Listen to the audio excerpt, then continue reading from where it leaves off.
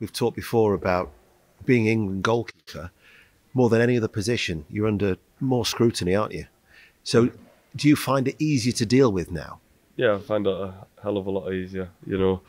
Realise that I can only focus on myself, only be Jordan Pickford and being the best I can be, and that's what I strive on every day when I go out training. I just want to be the best I can be and get them 1 or 2% and just getting better and better as I'm getting older. Yeah, still 27, but that pressure is always going to be there when you're part of an England squad and England #1 goalkeeper. But it's something for me is you've got to have that narrow-minded focus and just be the best. Yeah, but with experience and the maturity, that helps, doesn't it? Yeah, of course. Your maturity in games, the older you get, having a family now, there's all them differences come in as you're getting older. So yeah, it all helps, and it all gives you learning curves of what you could have probably done better when you look back in your life, But now it's just about me improving and getting better each time. How do you compare the competition for this set of games with Aaron Ramsdale and Sam Johnstone? Yeah, it's good, two great lads and two lads who are playing great football. Aaron's got a great move to Arsenal and he's flying, and Sam's at West Brom flying and played the last couple of camps. We've shared the load of the games. Yeah. But it's great competition. There's no point. I think if you don't have competition, then you start relaxing a bit more. Where you don't want to be relaxing, you want to be improving, you want to be getting better and better. And Sam and Ram they're flying, and I need to be on my A game as well and keep stepping up to the plate, which I feel I'm in great form and I feel like I'm doing. England have still got a little bit of work to do to guarantee qualification. Yeah. You've got these 2 games that on paper look comfortable. Everyone's basically saying, well, you'll win both of those games. How do you guard against complacency? Oh, well, fingers crossed, firstly. I hope that's the aim of this 9-10 days we're away. But, yeah, that is not a difficult one, I think, in our eyes, where you've probably heard me say many a times that there's no easy games. That's why football's to me the best sport in the world.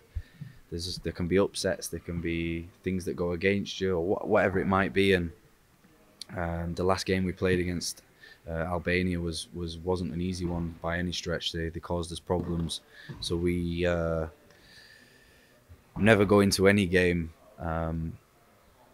showing the team no respect. We give respect to every team, and especially when there's so much that is on the line for us, especially knowing that we can go to a World Cup if we qualify and win with these 2 games. That is possible, but yeah, definitely take one step at a time. In my mind, that's what I do. And the first game on Friday is a huge one. And a difficult one at that. It was difficult to go over there. We knew that the passionate team that have kind of sporadic in how they pressed and went in different situations that we're used to. So there you go. That's football all over. You don't know what they're going to do and what you're up against. We can just prepare the best we can, which we do for every game, and give it everything, and that's what we definitely do first and foremost, is bring that passion to England and try and make sure that everyone knows that and gets behind us at Wembley. Are you going to nick another goal next couple of games? Oh, mate, yeah, I hope so. I'll do everything I can. I've honestly worked so hard in that side of my game to be in the right areas, or the flight of the ball, the cross. We've got unbelievable delivery here, and we work hard on set pieces.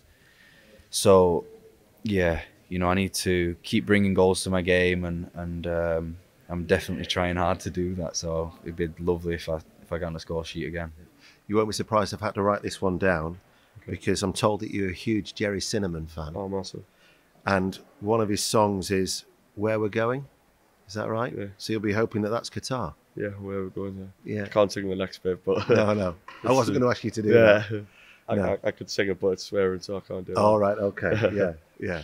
But did you see him in tour recently? Was he in concert or something? Yeah, I was in. I had a slight niggle on my shoulder, and there was a concert up north, and I managed to get to it. So yeah, it was good.